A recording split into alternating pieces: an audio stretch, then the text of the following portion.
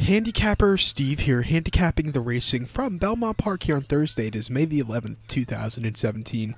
Good look at race number 2 from Belmont, but before I get on to that, remember to please follow me on Twitter at HorseRacingKit5 for more selections for race courses around the world. Today's second race from Belmont is an allowance race, purse $90,000. It's for 3-year-olds and upwards. Never won $10,000. Main claim starter or state bred allowance race, which never won 2 races here. Field of 7 horses going the distance of ground of 2,000 meters or 1 mile and 1/4 on the inner turf course.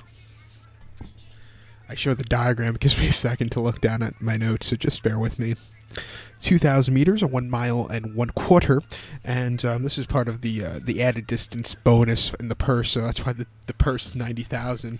I have to commend Naira on this, applaud them, because it's just great what they're doing with the added distances. Hopefully in 10 years they could bring the spree back and to have a lot more mile and a quarter races or so, but you do have a main track only in this one, the one-horse Battle Midway. Not Battle of Midway, but Battle Midway.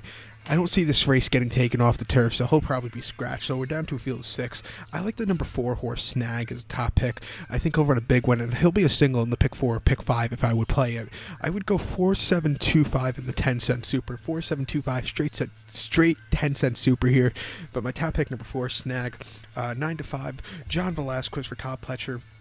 Most recently on the 1st of April at Gulfstream Park, a mile and a half in the Grade 2 Pan American. This horse had, it was his first start in 6 weeks. I think he needed the race. He finished 6th by 4 lengths that day, and was a little bit wide and just really weakened out of it in the stretch run. Stepping down in class, I think he should have a better run. Start before an optional 35 claimer at Gulfstream Park, mile 3/16 on February the 11th. Horse finished 4th by 1/4 lengths that day. Sat back early, but closed up a little bit at the end. It was a good kick. He just needed the extra 16th of a mile. If he had the extra 16th of a mile, I think he could have won it. But since it was mile 3/16, he just was a little bit too short. And start before the 2 miles marathon at Gulfstream Park, December 31st, and the Alan Jurgen Stakes. Horse finished 6th by 6.5 lengths.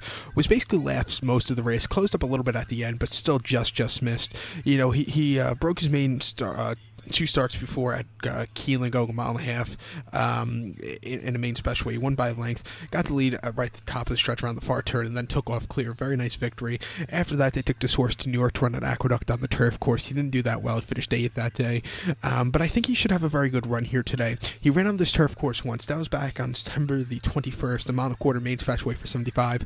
Horse finished 3rd by 3 1/4 lengths that day, and closed up a little bit at the end, but he just needed a little extra kick. I would like to see this horse sit a little bit closer today. If he's just a little bit closer, he should have a very good run, second off the layoff. So to recap my bets for race number 2 from Belmont, going to go with the 4 horse Snag. Going to go 4-7-2-5 in the superfecta. So good luck to all, and follow me on Twitter at HorseRacingKit5. Good luck, everybody.